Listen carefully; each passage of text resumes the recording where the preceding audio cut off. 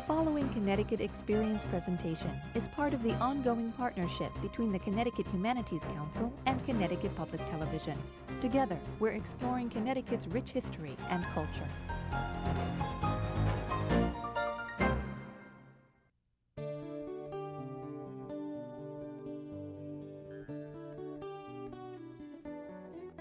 Straddling the Connecticut River sits a valley, low and unassuming.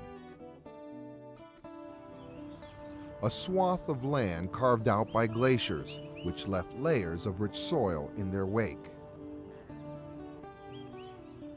This fertile region and its harvest sustained Native Americans for centuries.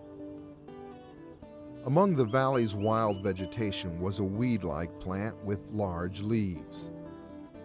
Local tribes used those leaves for their ancient tradition of pipe smoking. Later, the plant also seduced the colonists who settled in the area. Eventually, the one-of-a-kind Connecticut River Valley tobacco would become highly coveted.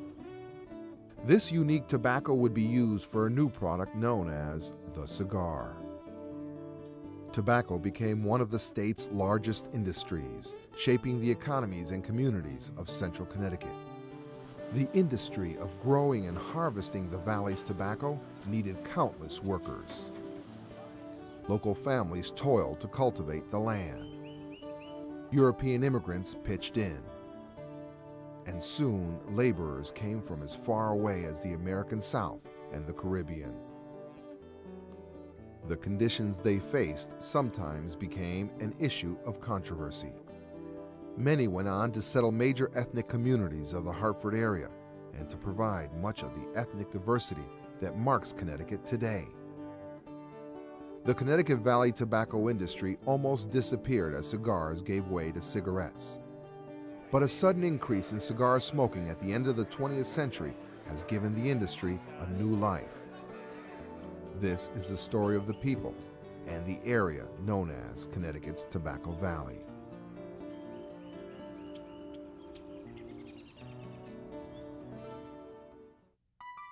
There's a 60-mile stretch of the Connecticut River Valley from Portland, Connecticut, north to the lower tip of Vermont. This broad, flat bottomland was once the site of what archaeologists call Lake Hitchcock, filled with the meltwaters of the retreating glaciers. Now it has the best farming soil in New England. It was the first place in Connecticut where European settlers came in 1633, establishing the towns of Windsor and Wethersfield. Among the commercial farming products was tobacco, a plant outlawed in the first legal code of the Connecticut colony in 1650. A Puritan song proclaimed, "Tobacco's an Indian weed, grows up at dawn, cut down at eve. It reminds us of our decay. We are but clay. Think on this when you drink tobacco."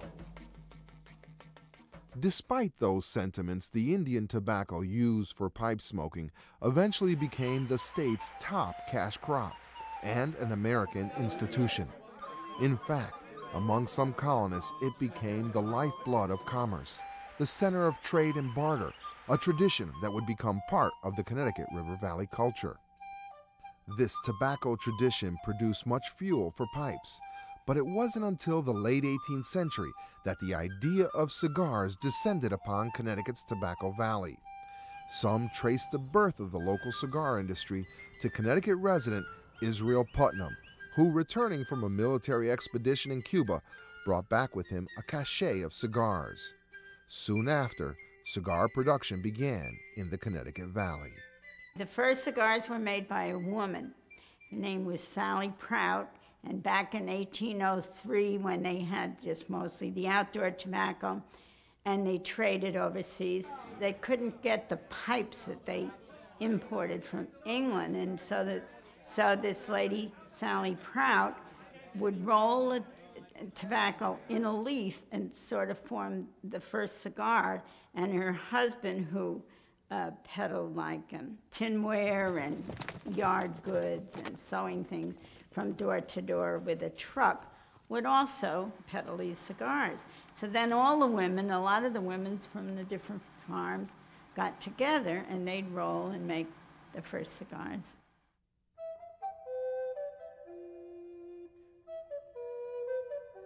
Since the early 1800s, farmers in the Connecticut River Valley have grown tobacco for the outer layers of cigars. The leaves were used for both binding and wrapping. This valley was one of the few places in the world where broadleaf used for binding filler tobacco was grown. Connecticut Valley broadleaf became a serious commercial product. By 1875, the popular Havana seed was introduced, and its leaves were used mostly as a wrapper. To this day, Connecticut wrapper is considered the best in the world. Connecticut tobacco was the result of 100 years of trial and error, which produced the finest conditioned soil.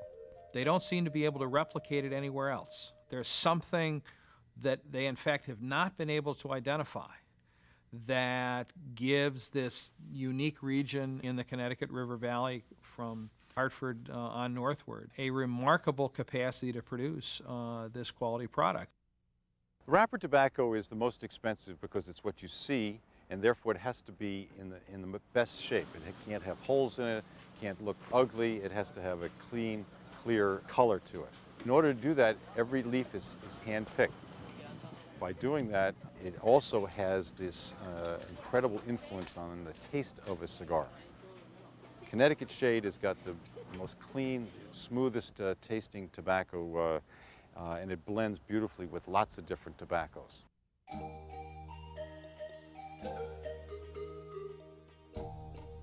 Late in the 19th century, on a large Indonesian island called Sumatra, tobacco characterized by its fine, big leaves began taking over the wrapper market. Concerned Connecticut farmers and scientists got some seeds to see if they could grow those leaves in the valley.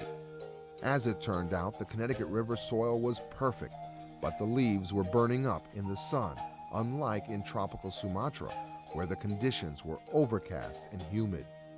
By 1900, Connecticut researchers developed a unique technique to grow tobacco under shade tents designed to simulate the shade and humidity of Sumatra. The first tents went up on River Road in Pequannock section of Windsor. They were very successful because tobacco is a wet plant, and the sides of the tents held the moisture in, the tops of the tent protect them from the sun, and so they got this same great big beautiful plant. That ingenious process would make the Connecticut River Valley one of the planet's finest areas for cigar wrapper. The product was named Shade Tobacco. It flourished during the heyday of cigar use. In 1904, there were more cigars smoked than cigarettes. Now think about that. And there were 1,000 or 2,000 cigar factories all over the country. There were no machines that could make cigars. So they had to all be made by hand. So they had cigar factories all over the United States, particularly in the East. Many factories were built right here in Bridgeport, and they prospered.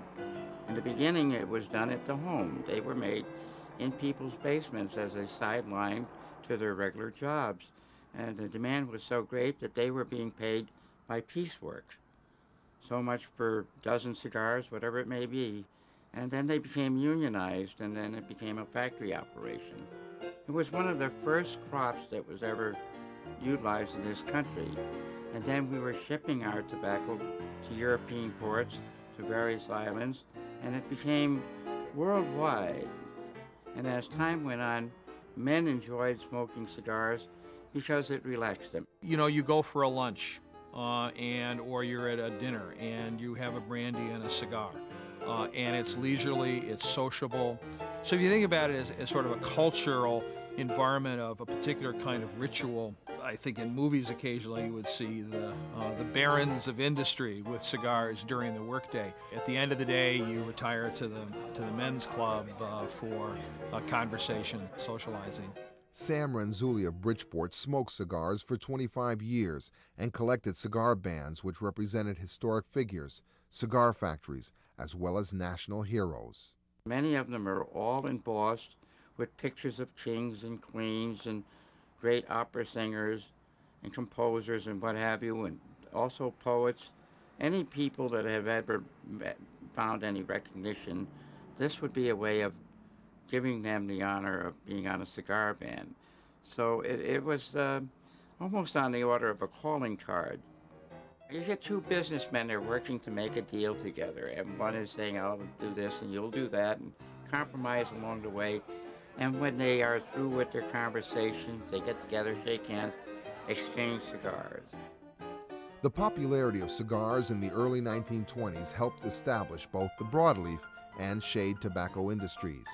More than 30,000 acres were being harvested annually for tobacco in Connecticut.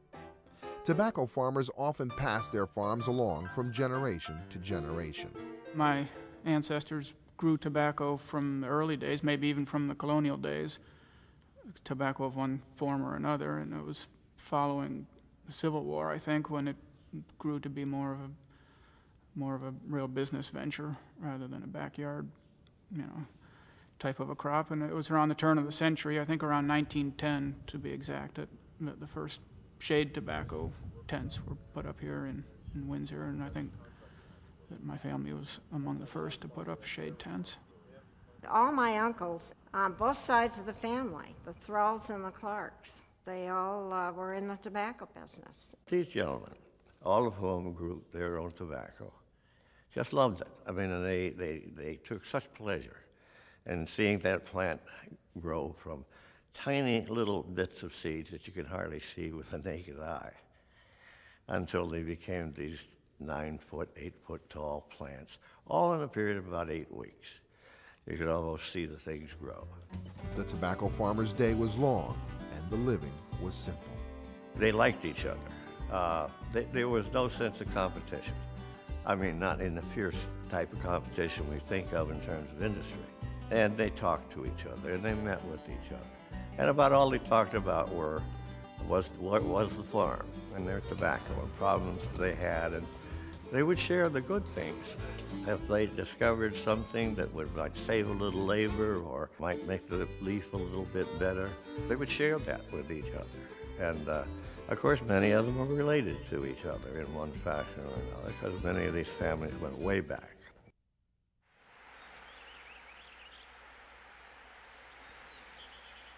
The one thing I remember, I always knew when it was spring, because my father would come home with these huge pans. They looked like pie pans to me, but they were filled with dark, rich soil and itty-bitty seeds in those pans. And those were the tobacco seeds, he told me. And he would take them in our basement and put them up on the hot water pipes. That was his homemade hothouse.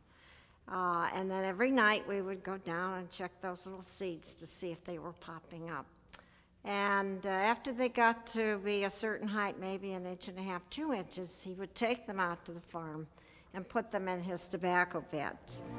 It takes a great many of these seed beds to start enough plants for the average farm.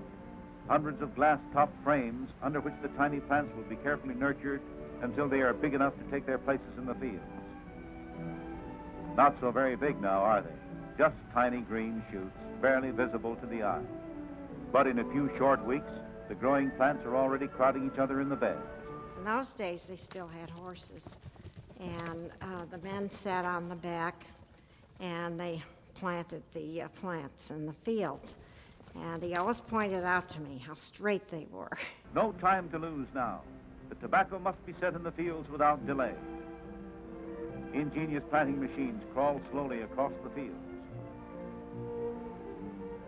4 experienced setters ride behind and drop the plants into furrows with a steady rhythm. Automatically, this mechanical marvel digs the furrow, supplies just enough water, and closes the trench around the roots of the plants at just the right depth. The first leaves to appear on a stalk are discarded as the plant stretches upward. 2 months after the transplanting, the harvest begins as the plants yield a total of 18 leaves each. This tobacco here, which has beautiful, beautiful leaves here, these leaves are picked 2 or 3 at a time from the bottom up. So they go through this field 6 or 7 times to get all the leaves off. You snap a leaf off like that, and the leaf is ready to put on the ground here.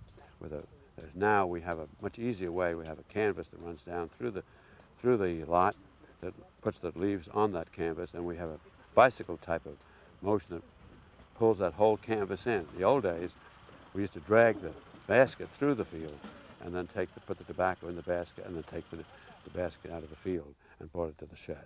And the smell of the charcoal fires and the tobacco curing is something that's always stayed with me. And there's nothing else like it any place I've ever been. Tens of thousands of acres of gauze tenting once spread across the valley's farms. Hundreds of long wooden tobacco barns with special shuttered sides that can be opened or closed to affect moisture and temperature for curing dotted the landscape. To the women from the surrounding villages and the schoolgirls employed during the summer goes the work of stringing the leaves on wooden laths for hanging. Feminine hands are well adapted to this light job. With lightning-like speed, the needle and string move through the tobacco with all the skill of the professional seamstress. The process has changed little in the last 60 years. Okay, once the tobacco is moved from the field in those trailers and in the basket, as you can see, it's very important that it reaches the tables here sound and clean as it left the field. Breakage is our worst enemy, and that's something that we have to continuously look after. Once that is done, they take it in a small pad and put it upside down for the girls to sew it. And they would take it like this, one pair at a time, just facing each other, and just the machine will do the sewing. And then it is handled and it's hung all the way to the top. But after the tobacco has been hung in the shed, we usually let it wilt for a couple of days, and we feel that it becomes kind of silky and it's pliable, meaning the tobacco is wilting. So by that time, we should expect to see some sign like this, that the tips of the leaves are getting yellowed up to 1 inch. And that's when we are calling the shots and say, okay, let's start the curing process, which is firing the shed with propane gas. Now, this is where the fun begins. Curing the tobacco, getting from that green color that we saw in that prior shed, and getting into the golden brown color, even, and drying the veins properly so that when you actually wrap up a cigar, it's a cosmetic issue that have to go with it. But on top of that, it's a quality issue, because if we dry it too fast, we fix the green color, so there will be no flavor, the same flavor that we are looking for, and we couldn't process it. So this is actually, as I said before, the curing starts right with the tip. So two things have to happen. There will have to be a change in color. We call it from green to lime, from lime to orange, from orange to brown. And it has to be in stages. We cannot actually just jump. And the humidity here is high. So we try at this time of the curing, it's close to probably 90%. And we need to keep that so that it's a slow process of the curing. Nothing here is to be rushed. And only the tobacco, every day as we go in and out, it will let us know. The tobacco will let us know when to raise the temperature, when to open the windows. As you can see, we have windows all at the bottom, and the reason is to create a chimney effect, to get fresh air, heat it up, and take it all the way through the roof. And by doing so, the air, as you can see the tobacco very gently moving, that air will go through the tobacco, the hot air, between the leaves, and that's how the tobacco is to be cured. And this is just the beginning. Well, now you can see what happens to the tobacco. We have this, the green leaf has now been heated up with the heaters that are down here on the ground with propane heat. We used to do it with charcoal, and before that with coal. This is a much more efficient way of doing it. The barns get up to 100 degrees of heat, and it takes about 5 or 6 weeks in the sheds like this to cure the tobacco.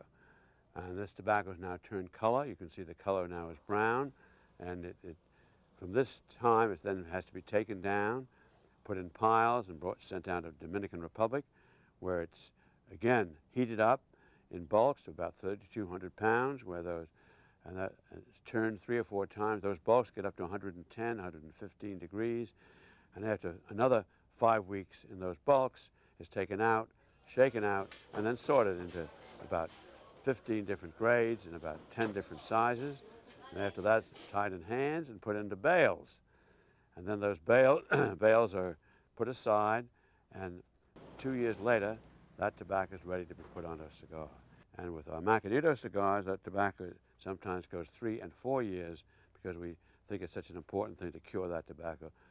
Because age is the best thing, just like me. The older I get, the better I get. The older tobacco is, the better it is. I'm going to take a leaf off this lath with all the tobacco is put on the lath, and then I can take that leaf and strip it so we can put it on a cigar.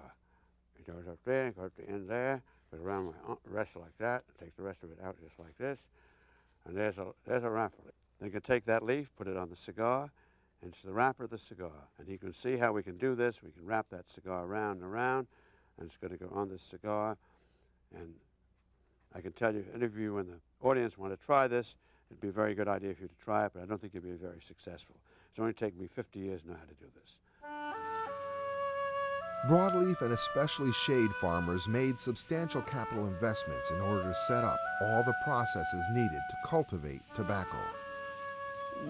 You're not going to get rich, but you will make a living. The only thing, you got to have a good partner, and I mean your wife. You got to understand that when you're poor, don't get a good crop, you don't spend any money. When you get a good crop, then you spend money. It was a gamble because it depended so much on the weather. You know, if you had a plant that was growing up and that you're taken care of and nurtured, you know, like you would almost a child, and then along would come a hailstorm, and bang, put hailstones right through the leaves. That was the end of that leaf, and sometimes the end of the whole crop. Now the wary farmer keeps an ever watchful eye on the weather. So far, he has controlled it, made it work for him. But New England weather can be a tricky enemy, too, especially in summer. The biggest worry now is a furious wind or hailstorm which can wipe out his entire year's work in a single hour. One more risk which must be taken in the growing of shade-grown tobacco. This looks like a bad one. Clouds piling up fast. The first gust of heavy wind and rain. And here it comes. Nature on the rampage.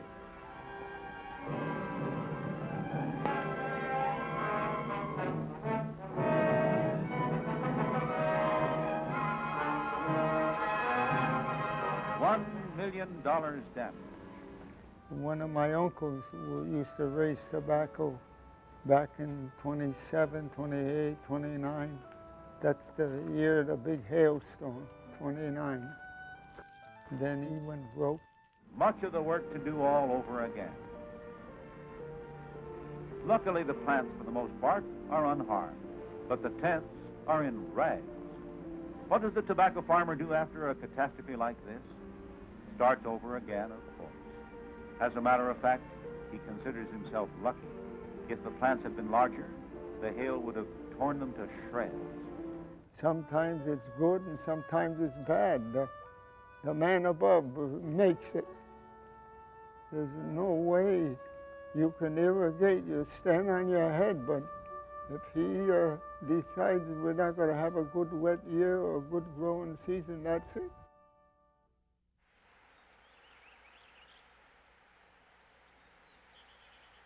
It's very labor-oriented, and the tobacco leaf is handled, I don't know how many times, maybe a dozen or more times before it's finally ready for its ultimate use. The tobacco industry required far more labor than farmers and their families could provide. At different times, it was provided by local youth, European immigrants, black and white students from the South, and workers from the Caribbean.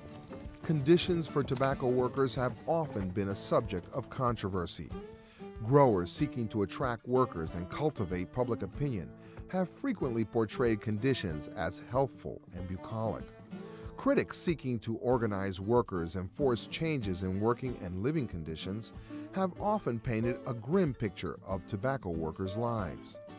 Among the first field hands to be recruited were European immigrants, but on the eve of World War I, these immigrants, many of whom were Polish, began to leave the tobacco fields for their homelands or for better-paying jobs in war industry factories. Desperate for labor, the tobacco farmers asked the National Urban League, an organization established to aid black migrants, to help find black workers for the tobacco fields. In 1915 alone, the Urban League recruited more than 1,400 young students to Connecticut from schools in Virginia, North Carolina, Florida, and Georgia. In the decades after World War I, local youth took to the fields and eventually became one of the major contributing groups in the tobacco labor force. And I went to work, I was 14, and I went to work in the fields, as almost every young man, boy, did in this area in the summer times, simply because it was the only type of work we could do, and you could begin to work in agriculture when you were 14. Everyone in town worked tobacco when they were a boy. There was no such thing as not working. And every boy was looking for a job, they got a job. Either handing tobacco, spearing tobacco, or hanging tobacco. I have never been laid off for the lack of work, and I've never looked for another job. When local recruits ran low, the tobacco farmers brought in young workers from other states for seasonal labor. This excerpt from a promotional film narrated by Lowell Thomas portrays a tobacco plantation as akin to a summer camp. Midsummer, and with the harvest just around the corner, the high school and college girls from out of state are arriving at the camps. They'll work in the curing sheds, but for the most part, they consider their stay on Connecticut tobacco farms an interesting vacation work experience. Some of the camps are on lakes, others in the rolling Connecticut countryside. But wherever they are, they provide the opportunity to work, play, and learn the basic principles of getting along with people. Without the help of these young people, the local workers could never handle the crop at the speed with which it must be harvested. This promotional film portrayed the importation of foreign workers as a contribution to international social welfare. A migration of workers like this provides problems for our farmers. Living quarters must be provided. Ample provision must be made for good food. Recreation and supervision must be carefully planned. The folks from other states and other lands will make the tobacco farms their summer home, and clean, comfortable dormitories make their stay pleasant and enjoyable. North and South work together in peaceful harmony. People of other states and other lands pitch in on a common problem. The Connecticut farmer's solution to his labor problem represents a triumph in social relations of national and international significance. During World War II, the local workforce was depleted as young men left their tractors for military tanks and battleships. Once again, the tobacco industry was forced to find labor elsewhere. They first looked to the American South, reviving the tradition of black students on Connecticut tobacco farms. We had housing for them. There were dormitories for both girls and boys. The girls did the sewing in the shed, and the boys did the picking of the tobacco. And they were wonderful workers. We really were very proud of what we did with them. We had camps, we built a swimming pool for them. Among the migrants was a 15-year-old student heading to Morehouse College in Atlanta by the name of Martin Luther King Jr. In his letters to his mother, King would talk about his experiences in the Hartford area. Dear Father, I'm very sorry I'm so long about writing, but I've been working most of the time. We're really having a fine time here, and the work is very easy. We have to get up every day at 6. We have very good food, and I'm working kitchen, so you see I get better food. We have service here every Sunday about 8 o'clock, and I'm the religious leader. We have a boys' choir here, and we're going to sing on the air soon. Sunday I went to church in Simsbury. It was a white church. I could not get to Hartford, but I'm going next week. The white people here are very nice. We go to any place we want and sit anywhere we want to. Tell everybody I said hello, and I'm still thinking of the church and reading my Bible. And I'm not doing anything that I would not do in front of you, your son. Black students like King greatly assisted the tobacco workers. But with the war raging on, more help was needed. The local industry required as many as 13,000 seasonal workers. So farmers also looked to poverty-stricken Jamaica.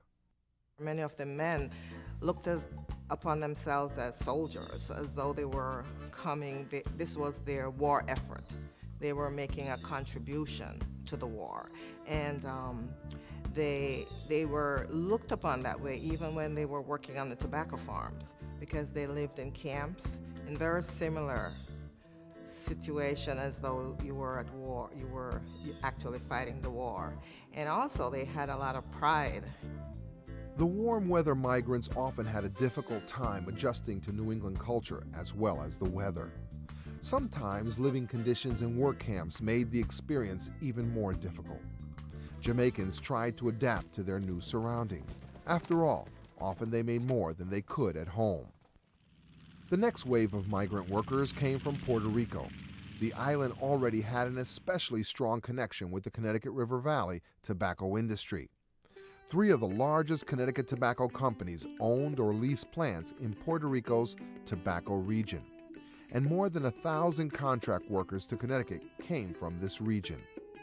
In 1947, the Department of Labor of Puerto Rico created a migration division and began recruiting workers for mainland farming, including thousands for Connecticut tobacco fields. In 1955, it opened an office in Hartford.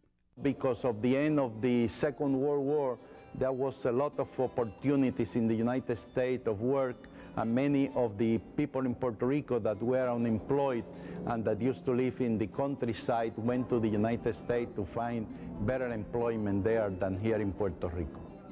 What once was a trickle of migrants to the United States became a flood as the Puerto Rican government actively recruited workers for several states, including Connecticut.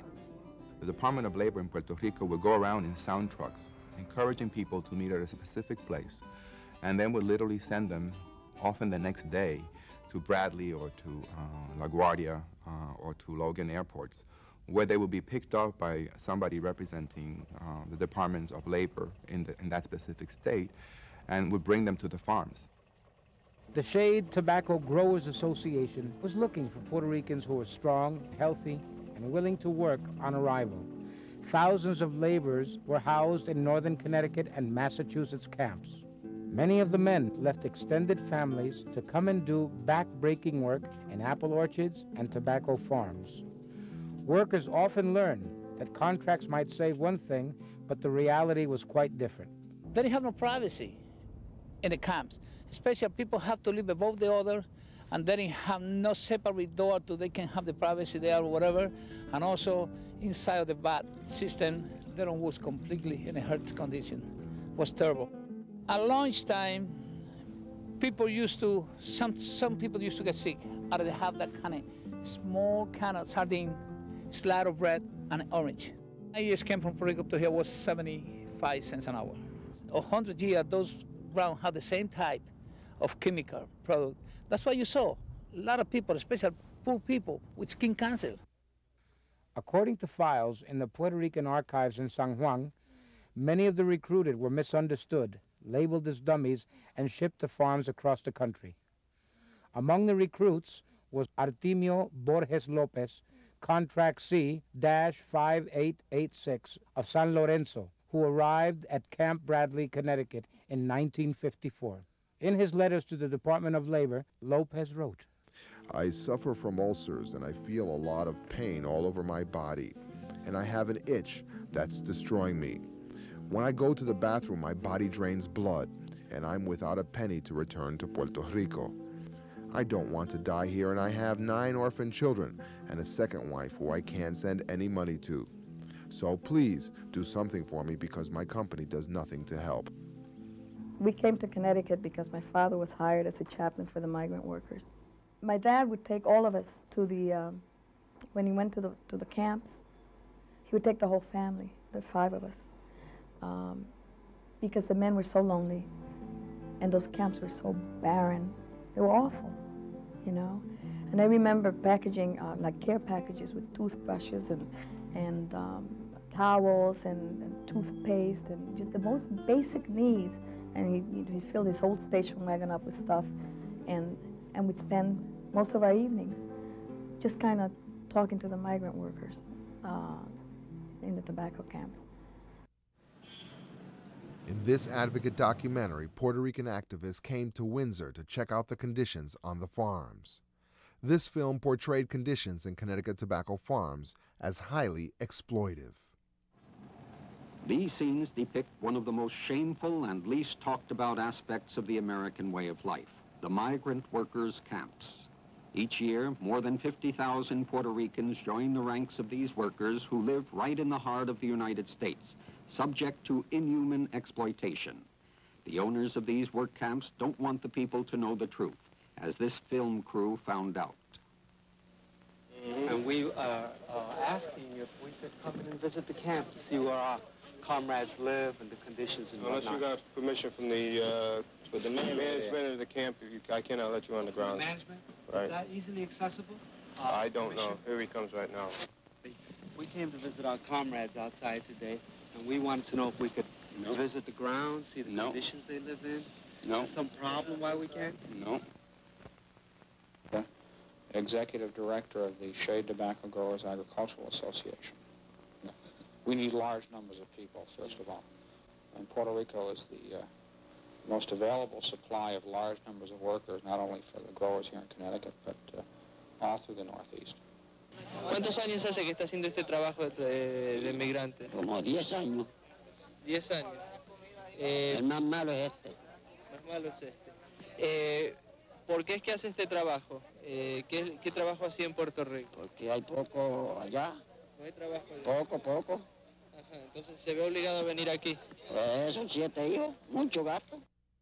Drawing such an immense and diverse workforce, the tobacco industry often faced laborers' rights issues. As long ago as the end of World War I, black women who worked in the industry organized a union. In the 1960s, a number of religious and political groups helped Puerto Rican migrants to organize and improve working and living conditions in the tobacco farms. The farm workers, they saw the need in organizing and creating an organization that would respond to the needs for services for all the needs that they had at the time. So basically, employment as they made the transition from the farms to the city. So this office throughout New England was very effective in helping them to make that transition by helping them to get jobs in the cities and going into ESL programs like English as a second language and all these other health situations where they needed services.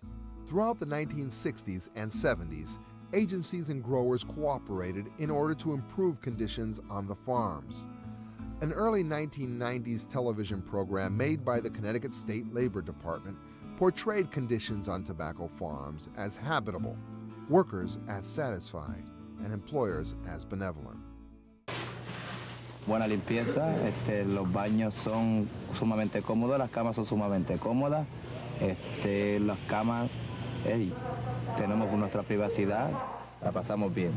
Si alguno de ustedes está interesado en venir para acá a trabajar, le aconsejo que es bueno. No hay, tú me entiendes, no hay tiene que preocuparse uno porque todito está a la mano.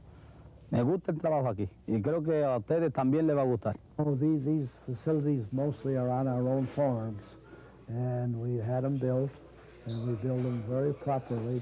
Naturally, a happy person is going to give you a lot more work than one that's not happy.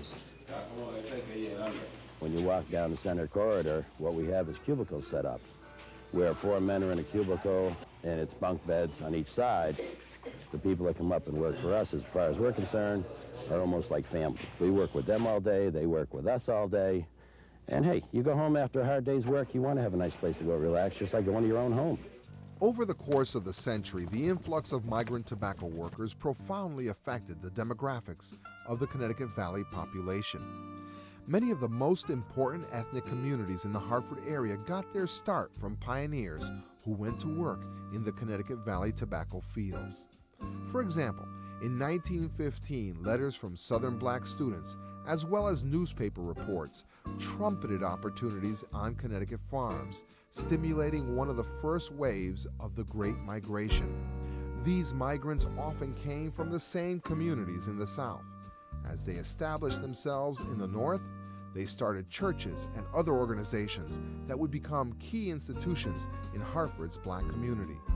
A lot of the people who came to work in this area, picking tobacco, and in the nurseries and in the fruit farms, often ended up in Hartford and taking over the neighborhoods that had belonged to the French Canadians, to the Irish, as they moved out of the cities. Along with the new black neighborhoods, Puerto Rican and Jamaican communities were born.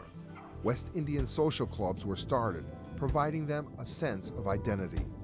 Today, those communities are evident on Albany Avenue in Hartford, as well as in the town of Bloomfield.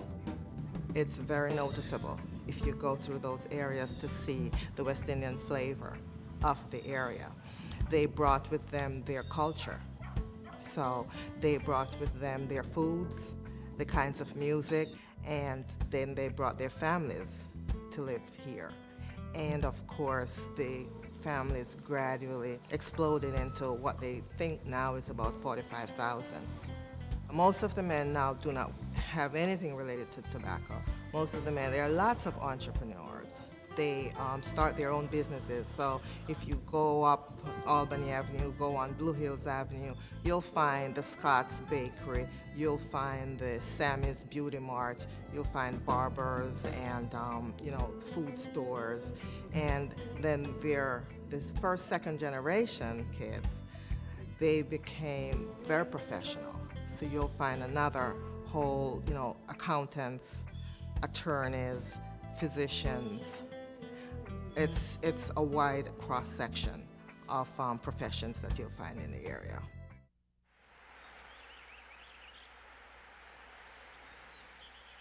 Have you ever noticed the smooth brown outside wrapper of a fine cigar? Chances are it was made from the mild and delicately flavored tobacco leaves grown right here in Tobacco Valley. Leaves which wrap 8 of every 10 cigars smoked in America today. That was until 1953, when a new invention made it possible to produce binder and wrapper out of finely ground up tobacco mixed with an adhesive. The synthetic wrapper hurt shade growers. The special qualities of the Connecticut Valley tobacco became less important, and the decline of the industry accelerated. In World War II, I think the ration kits actually always included a pack of cigarettes. So it became really the common form of consumption. In fact, it was in the early 1930s that cigarette use began to consume more than 50% of the tobacco crop. So that there is this transition towards the cigarette that goes on, that has to do with lifestyle, it has to do with cultural perceptions, it has to do with marketing. I think of the 50s, it's the Ozzie and Harriet period, where socialization probably took place a great deal more in people's homes, dinner parties, and so on. So you don't have the same kind of context for cigars. Meanwhile, the tobacco industry was steadily shrinking due to automation, the movement of production elsewhere, and above all, the decline of the cigar industry. Eventually, manufacturing industries moved into the Connecticut Valley area, and farmers got good money for their land. Tobacco acreage in Connecticut diminished from a high of 31,000 in 1921 to 2,000 acres in the early 1990s. In 1993, cigar consumption fell to the lowest annual total since the Cigar Association of America began keeping records.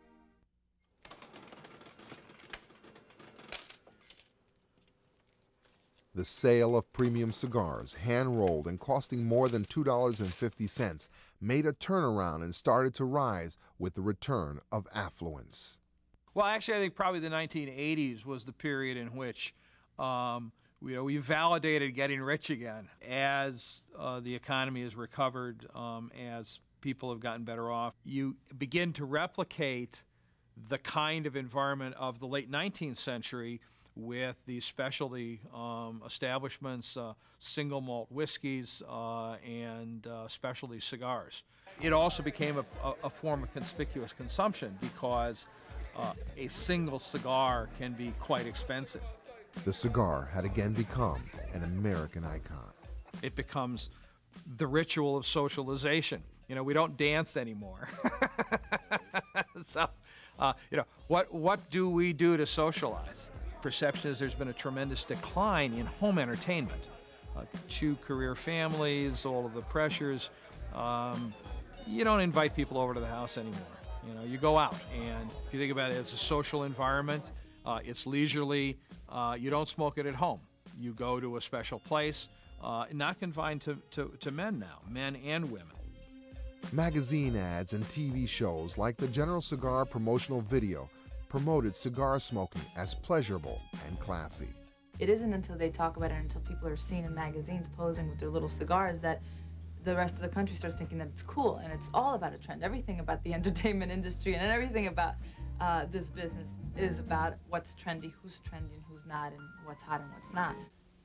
Cigars and a cigar, separately or singly, is one of the great joys of my whole life. Well, we only pass this way one time, and it should be a pleasurable journey. Something like a good cigar every once in a while makes the trip that much better. You know, sort of stuff that bothered you during the day and stuff that's unimportant kind of melts away. Society's changed a lot, and it's very technological and very fast. Now you feel like you have to keep up with your changes and with your PC and your modem and your mobile phone and all that stuff. And I guess cigars is just a nice way to relax and feel a connection to the past. Babe Ruth was a cigar smoker, and he was a home run hitter. In 1990, the sale of premium cigars nearly tripled from their 1987 level. In 1996 alone, premium cigar sales rose 64%. We call it the Renaissance, and it really occurred about 1994. It came out of nowhere. I think it has its real roots in the economy, of course. A whole generation of young people grew up without cigars as a reference. Cigars have always been a part of the United States and part of U.S. history. A whole generation of cigar smokers actually adopted cigars as if they discovered them all over again.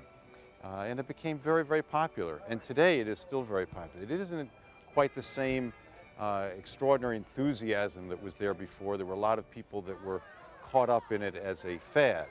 But we now have a business in the cigar industry for premium cigars is 3 times larger than it was before 1994. Despite all the growing of tobaccos all over the world, the most sought-after wrapper is Connecticut shade tobacco. It's quite a remarkable thing when you think about it. That's, people want it, and they look for it and spend more money to get a Connecticut wrapped cigar. In mid-1997, National Public Radio reported that cigar consumption had jumped by 45% over the previous 4 years, and tobacco prices were at historic highs. They also reported that tobacco acreage in Connecticut had doubled since 1992, not to mention the creation of cigar bars and tobacco shops. 1746. First I'm going to show you a very popular type of cigar. It's an Ashton cigar. It's made in the Dominican Republic, and it has a Connecticut shade wrap. That's the lighter style wrap that you'll see. Second, I'll show you a difference. This is a CAO Anniversario cigar. You'll notice how it's a lot darker in color. That's made with a Connecticut broadleaf wrapper. It gives it a little bit more of a punch to it. Then I'll show you a 100% Connecticut cigar. This is an old-time topper cigar made from 100% Connecticut broadleaf. We have probably the best of both worlds. You come in and we have a great selection of cigars for people to choose from, Dominican cigars, Nicaraguan, Honduran. They come in, they buy a cigar, and either they leave and they'll smoke it wherever they want, or they actually can come back.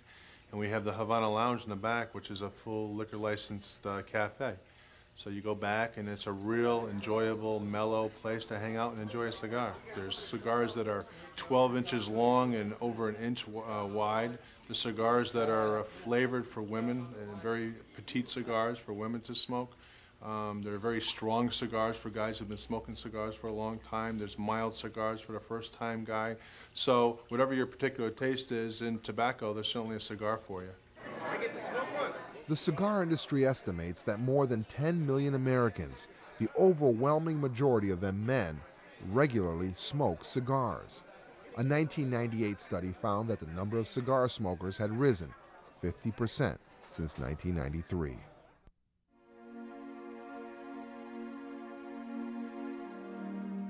Despite the Renaissance, tobacco is still risky business. In the last few years, the most important disease of both broadleaf and shade tobacco has been blue mold. 1997, we had a pretty large epidemic of this fungus, which is it's an obligate parasite. It only attacks living tobacco plants. can cause lesions, cell death, which makes it unsuitable for cigar wrapper production. The summer of 2000 brought a fungus called brown spots, which knocked out much of the Connecticut broadleaf crop. All of Stanley Waldron's crop was affected and had to be buried, leaving nothing but dry, dusty soil and an insurance claim which will cover only some of his costs. It's a perfectly good leaf when we started out with it, and now you can see the spots here, here, here, here, and when it's finished curing, it'll look like this. Be some holes and some not, and it gets real bad. It turns into this. That's what happens when it gets really bad. Real bad. This is the beginning of the spots after it's cured down. And you can't even use that, can you? You can't use it for a wrapper, and you won't be able to use it for a binder. No. It's a very big problem because they want to be able to produce cigar wrapper leaves, and like blue mold, these lesions make it unsuitable for wrapper. When these leaves are cured down, they have to be elastic to stretch around the cigar, and the lesions not only are unsightly, but they don't stretch, they tear, so that they would make holes and they can't be used. Health concerns are also affecting cigar consumption. A 1998 report by the National Cancer Institute found that regular cigar smoking can cause cancers of the mouth, larynx, esophagus, and lungs, depending on the frequency of use. In June 2000, the nation's largest cigar companies agreed with federal regulators to place health warning labels on cigar packaging and advertising. Despite the controversies over tobacco's impact on health, the effect of the weed on the Connecticut River Valley is undeniable. We were able to employ people and give a lot of benefit to the agriculture, buying our fertilizer, buying our tractors, all the cars we need to have, all bought from the local distributors here. So we put a lot of money into the community here. I think that has been a help to Hartford. Today's labor force includes many Central Americans, as well as Africans, Haitians, Mexicans, and a few remaining Puerto Ricans. Some say they are fortunate to have the opportunity. Sammy Tobilla, a Mexican worker and a father of 4, has worked at General Cigar for 3 years. The truth is, there were few jobs, and you don't make much. It takes 10 Mexican pesos to make 1 American dollar. The work I do here is pretty good. The jobs are good and easier than in Mexico, and they treat you well. We make more hourly. $6.30 an hour. Now what we have is that the farmers are reaching out for undocumented workers from Florida, and they are replacing a lot of the workers that have been in the camp, or were coming from the city to go to camp on the seasonal work. And that's presenting a problem. For us, it's presenting a problem because our only concern is to provide for those that are there. But because they're afraid and they can't come forward, they cannot be made eligible by the mandate of the federal government, then they're out there and we can't serve them. The tobacco industry served as a magnet for a succession of ethnic and racial groups who have become a permanent part of Connecticut life and who have given the Hartford area a diversity of population and culture unusual in the New England region. Leading the success of the industry are the cigar lovers, men and women who enjoy the flavor, feel, and aroma of fine cigars. Like Hartford celebrity Mark Twain, who on his 70th birthday quipped, I have made it a rule never to smoke more than 1 cigar at a time. But beyond the cigar aficionado, Connecticut tobacco's success has depended on a multitude of people working and toiling behind the scenes. The laborers and farmers who have earned their living in the rich soil of Connecticut Tobacco Valley. I'd do it all over again. Well, it's just something that you like to do, and you just, even if you know you're may not make any money. If you make a living, what's the difference when you're on this earth? That's all you're going to end up with is a living anyways.